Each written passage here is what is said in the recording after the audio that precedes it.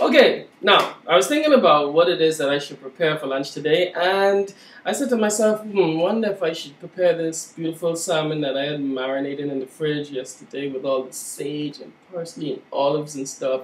And then I thought, nah, maybe I should probably go ahead and prepare some of this lamb rack that I got from next door. Island Flair cooking school. But then I said to myself again, when the struggle on, you can afford things like that. So what we're going to be preparing today is the ultimate struggle food, chicken in the bag. Chicken in the bag, maybe in the day, and you can go to that little ghetto chicken shack place that sells it real cheap. You know, the people who has that powerful way of seasoning the chicken with just salt and making it taste incredible. Yeah, Keats. If you can't get that, maybe you want to go and knock up your own situation and make it a little bit sexier, just in the event that you may be entertaining and balling on a budget. So what I'm going to do for you today is I'm going to show you how to make the ultimate chicken in the bag. This is like, this is like the go-to struggle meal. Alright, so first thing we're going to do now, we're going to make the fries. Okay, I got some potatoes. I got, like potatoes for $1. I had the red skin potatoes because that was the only thing that was there at the time. Now listen, if you cannot make French fries, you really have a situation going on. Probably you should go to the Island Flair Cooking School page and sign up for one of them classes. Maybe like the right page, get a recipe here or there, something like that. But you especially somebody if you can't cook fries, because fries is just basically you taking the knife, cut the potato like so. You gotta make your little thing because this is what you want first. You make the little right. You slice that. Look like a matchstick. Okay, yeah, you can't mess that up, right? I did some already because I didn't think it's actually, well, I still went through the whole thing anyway. But gonna take some of these, throw them in the fryer. I have a fryer now. If you don't have a fryer, you could probably do it in the frying pan like I usually do at home, in the pot. But I set it to 350. If you're using a pot on the stove, you probably could put the stove to like a medium-high heat, drop that. Now, with the thing with fries, we're gonna have to fry them twice because the first one is basically to cook it a little bit, to blanch it basically, and then the second one is to get it nice and stiff. Because if you eat it like that, it's gonna be kind of limp. It's not gonna have that wonderful, incredible, French fry taste and feel. But when you cook it the second time, it makes it nice and firm after you already cook it. And nobody wants like old limp stuff inside their mouth, right? Right? That's not what you want, right? You want a nice stiff, hard, firm fry that makes you feel like you're really special. That's, other than that, that's sad. So what we're gonna do? Okay, we have the that already then cut. So what I'm gonna do now? I'm gonna take some of this chicken. All right, I got the chicken breast. This chicken breast I paid this was $1.15. I went back to the guys. I told them I want one breast, just one. I didn't want the whole pack that was $3.71. I want one out of the three. Three was in the pack. I want one, and that is how much I paid. So now with this one breast that I paid $1 something for, I'm gonna cut this in half, and I betcha I'll be able to get 2 incredible portions out of this. So I'm going to take that and butterfly that open like so. That's one part there. And take the other half, and I'm making this little minor incision in here. And hold on. Make the little slit. Call it a butterfly. Yeah. And this little other fat part here, I'm going to make a little slit in there. Open that up a bit. Now you have 2 nice, beautiful, big pieces of chicken. How about that? Now, we have our chicken. I'm going to take some flour, sprinkle it in. No, that's a bad idea. Okay. Well, I might as well do leave it there. Sprinkle some flour in that bowl there. I'm going to put that back there. Alright. Sprinkle the flour. Now, do I have any, you know what, I'm going to season this flour too. I'm going to season this flour with. This is going to be the thing that this chicken is going to go into after it comes out of there. After finish beating it up because you know you have to beat the meat for a couple of minutes, get it nice and in the mood for the cooking. You know, that's like foreplay for the chicken basically. And I sprinkle a little bit of curry powder on there, which is awesome. Want that little hint of curriness, just a hint, just a dash. And I'm not currying the chicken, I'm putting a hint of curry. Now, I have here a little bit of I don't know if you can see that, I probably can. This is the sexy spice mix. Yes, this is another one of the island flair spices. Wow, that's cooking class. So I'm going to put some sexy spice in there because this is the kind of stuff that really turns your mouth on. You want that nice, what does it say? A unique fusion of foodgasm flavors that brings out sweet, warm, erotic flavors in dishes, creating the ultimate foodgasm. What the hell wrote stuff like that? Not me. I don't know. I'm too shy to put stuff like that on the bottle. But what I'm going to do is shake some of that in there. You can get some of this down by the Island Flair Cooking School. That information is also on the Island Flair Cooking School page on Facebook, so you can get the numbers and everything if you want to make your food taste like a chef, because that's all. That's it. That makes you a chef right there. The flavors make you a chef. It's not about just a bunch of salt and anything like that. This actually brings out some incredible flavors in your food to make it even that much more amazing. Now look, this is why you need to invest in one of these little fryers. You go to Kelly's and pick up one of these. You know, I wish they sold them to master technicians too, but you know, because there's some really good people as well. But I got this one at Kelly's. There you go. See that? French fries. Okay, they're nice and brown. Put them on the side. And what I'm gonna do, since it may take a minute or two to do what it is that we're doing here, I got some breadcrumbs. Sprinkle a little bit of breadcrumbs. See, I'm preparing everybody, you know. So this will be a nice flawless motion. Now, if you don't have any breadcrumbs, because I just went and I got some breadcrumbs. So I mixed the breadcrumb in with that because I want it lightly, like I want a bit more texture to it, you know. It's like the difference between a person that has no shape and a person with curves. When you add like the breadcrumbs and the sexy spice and stuff in it, it just gives it more body, makes it more incredible. It makes you say, wow, that's nice. You know what I mean, guys? You know what I mean? Stuff what you get slapped for. Like, yeah, you get slapped for. So serious. Just looking. Ah. Come on, man. Kill me. Alright. So, where's that? Let me give myself a nice wipe. Because it's warm. Yeah. That's when you get a lot of wood around you. Alright, so we put that on the end. And we put this in the middle. Crack an egg. Crack an egg. What's that garbage? Okay, put it there. And I'm gonna whisk that egg.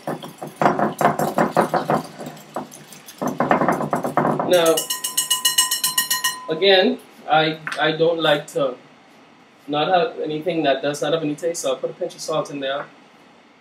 And I'll even put a hint of the sexy spice in that as well. So every layer has flavor, you know? Everything about it is good. Like, you're not going to say, oh, this was good and that was good, but, you know, no, this is all good. Like this, you can eat this right now, just with the sexy spice and the egg, just like that, raw. It'll be incredible. I think if you put this stuff inside salt water, it'd make it taste good even. Like, that's how good it is. But, enough about that. Where are we going? Where are we going? Alright, I had this piece of fish in the fridge. And what I'm going to do with the fish is basically, you know, I'm going to season it up. And I'm seasoning it primarily because it's been in the fridge for a minute. And it's going to that point where it's almost not wanting to smell like that nice fresh salt water smell. It's starting to smell like a piece of bungi. So I'm going to sprinkle some salt on that. Just a little bit of salt on there. And believe it or not, I'll take that, rub that in for a second there. Rub, rub, rub, rub, rub, rub. And after I rub that in this, rub it all up in the crease. You call that the crease. Gonna dip this in the egg and gonna dip that in the flour. And this is just like basically a bonus recipe, something that you didn't really bargain for, but you're gonna get it anyway, just because. So tap, tap, tap, tap, tap, more taps, taps, and I'll just drop that in the fryer. Now, there you go.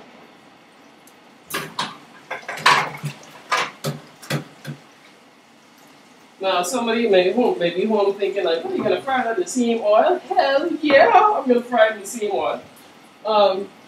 You know, usually when you go down by Keats, or I'll call people name. Usually when you go by some of these other restaurants on the island, maybe not Keats, right? You know, they probably go ahead and scoop out the roaches or they be fried before you come in. So me frying these two things together ain't kill nobody, not even me. The next step, what am I going to do? What am I looking for? I'm looking for a meat mallet. Now, what I'm going to do with the meat mallet is quite simple. Meat mallet. All right. Now, you have 3 different size meat mallets. This one is a small one. This one is like a medium one. This one is one that I use in case somebody breaks in the house or something. So, which one of these you want to go with? You want the small one, medium one, or the really big one?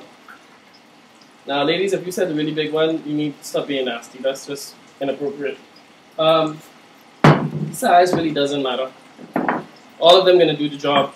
That's what I say. Gonna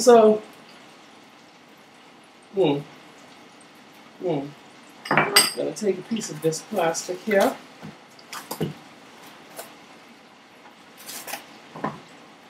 And gonna put the plastic over there. And go ahead and do some beating. Now, like I said, you want to take some time and beat your meat. And this will actually get it all aroused. You see it gets much bigger after you beat it. Okay, so this is good for you. So I'm going to beat it for a few minutes. After beating,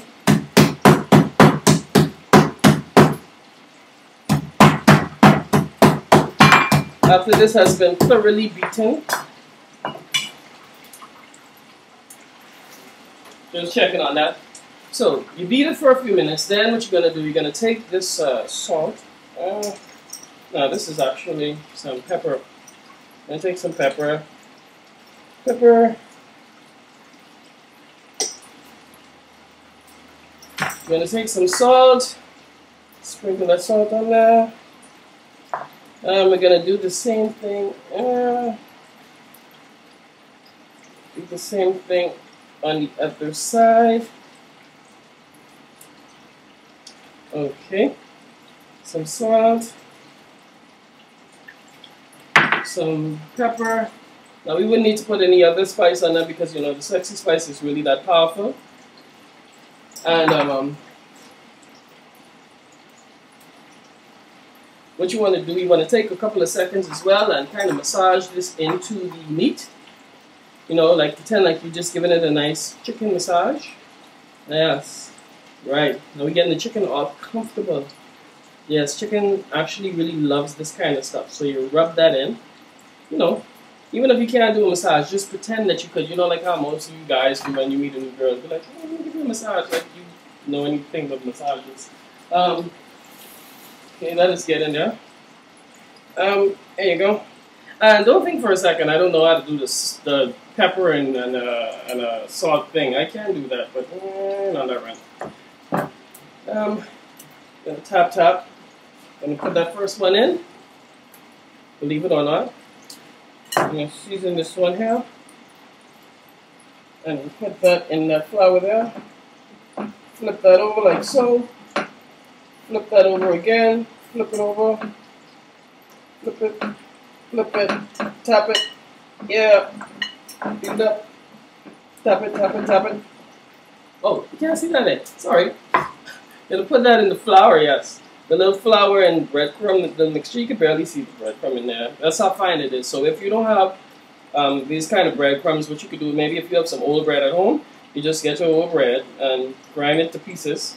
And then until it's like really fine, just grind it to powder. Just try to Grind it. Hell out of it. Alright? And then once it's like that, it'll go good with this. You could put a little bit of the same stuff that we had in it, a little bit of the salt, a little bit of the a little bit of salt and a little bit of the sexy spice. Yes. If you have it. So now that is thoroughly done. What we're gonna do, we're gonna take this out.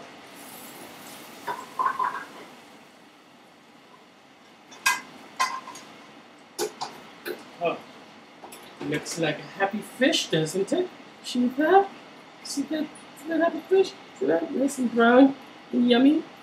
Oh, oh, and all of those little buds and stuff on it. That's like yumminess that you're looking at right now. Okay? All right. Fish is happy. As the fish is happy, I am happy. So what we're gonna do? We're gonna take this chicken, drop both of the birds in the fryer, move this stuff out of the way.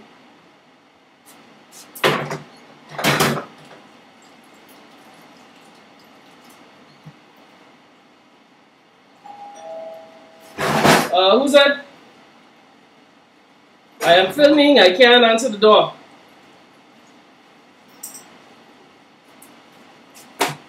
All right. So once that is done, we're going to take this, move that there, put this here, this, put this there. This is some plates, and the chicken actually is going to cook pretty quickly. So in the meantime, what we'll do, we'll prepare our bag.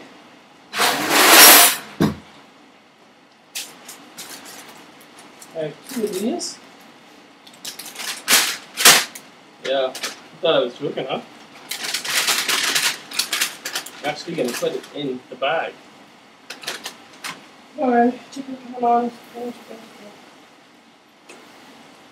Now, like I said, we're going to let that cook for probably about a minute because nobody wants to get sick from chicken.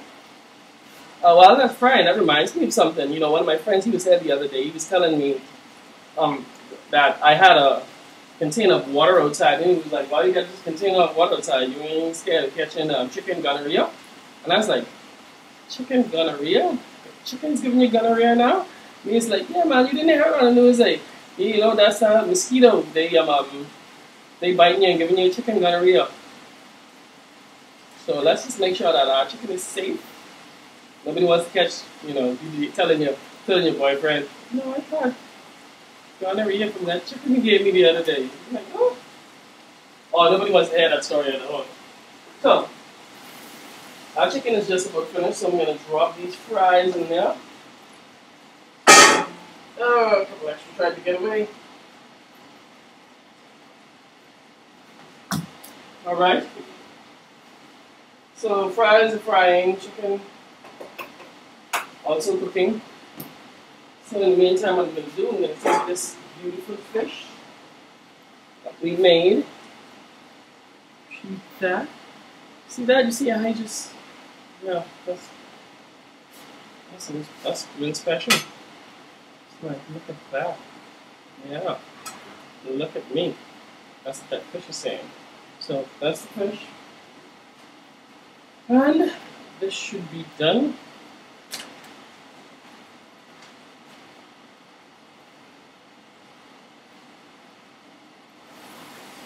Take this up. Go ahead and begin to drop some of that in your bag.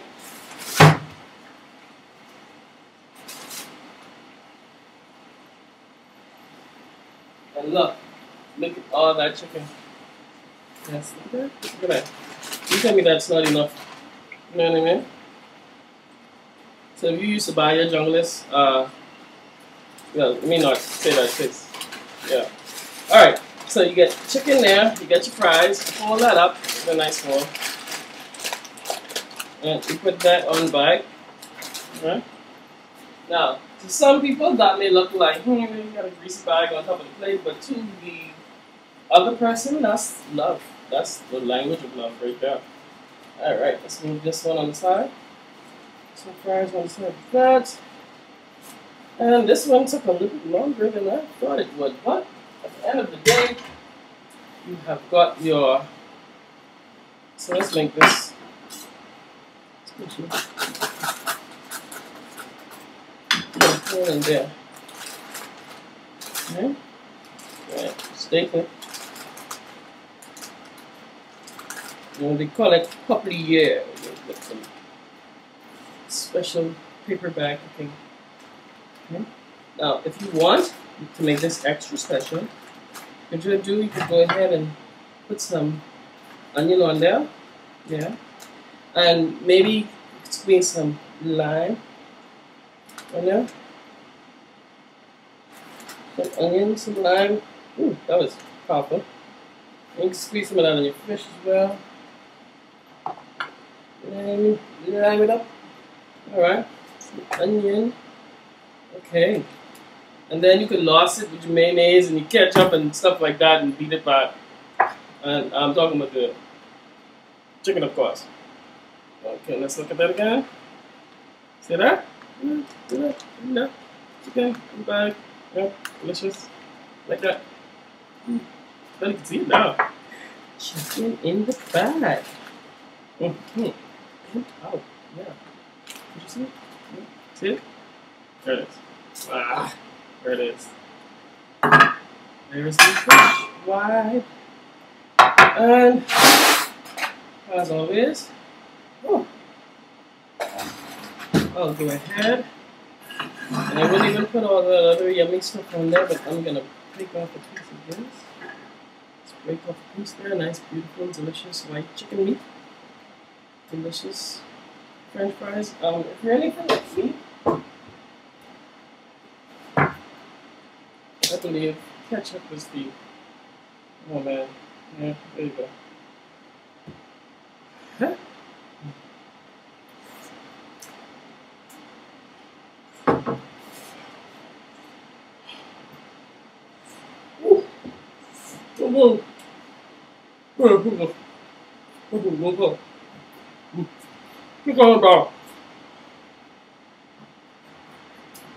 Let it cool next time first.